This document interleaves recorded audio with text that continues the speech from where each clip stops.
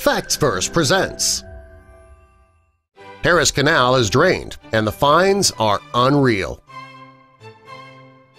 The Canal Saint-Martin was built in 1802 when Napoleon initiated and passed a request to have it developed.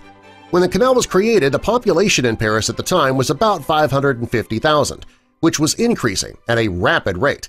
Napoleon hoped that by creating the canal, he could create a new fresh water supply, which could rid the city of diseases that were a serious problem back then. The Canal Saint-Martin wasn't the only channel to be developed during that time either. The city was growing quickly, and city officials wanted to make it as modern as possible. That meant the landscape had to be altered to accommodate the changes.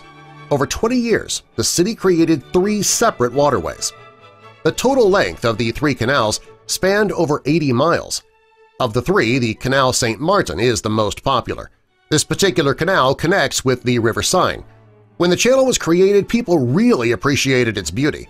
They also discovered the benefits that went along with it. The Canal Saint-Martin begins from Bassin de l'Arsenal, which is located on the side of the River Seine. From there, the canal travels underground beneath the Place de la Bastille. From there, the channel heads north towards Bassin de la Villette. Due to the canal's location and length, it's one of the most popular water passages that run through Paris.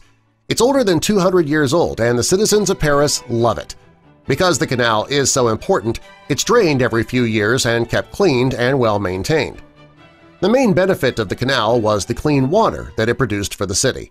Soon it became the main thoroughfare where food and building supplies could be brought in for the residents of Paris. With the connections to a major river, the trade and commerce in Paris flourished. Today, it's more of a tourist attraction. Tourists love to use the beautiful setting. Along the banks of the canal are numerous bistros, and the beautiful bridges attract the tourists. The canal has been a symbol of Paris for years. It's been the subject of many painters because its beauty makes an excellent backdrop. It's also been used as a location for several movies over the years. Because the Parisians are so proud of their canal, they do their best to keep it clean. Every 10 to 15 years, the canal is emptied and cleaned from top to bottom. Because millions of people pass by the canal each day, it gets littered with trash. And that's why regular cleaning is so important. The Paris Canal drained for the first time in 2001, and the finds there were unreal. It was drained and people working on the project collected nearly 40 tons of refuse from the canal. Some of the items were shocking. Under the water they found a car, washing machines, gold coins, 2 75mm shells that originated from World War I, and more. At the end of 2015, Paris officials realized that the canal was dirty and the water wasn't clear, so they decided that it was time to drain and clean the canal again. It was expected to take 3 months to get it completely drained and cleaned. To get the job done as quickly as possible, the city recruited citizens to help out. The project required them to move 3 million cubic feet of water, and the cost of the job would be about $10 million. Before the real cleaning could begin, the fish needed to be safely removed from the canal. To get them out, officials emptied the water until there were only 20 inches left, and that would help the people collect the fish safely and move them to another waterway.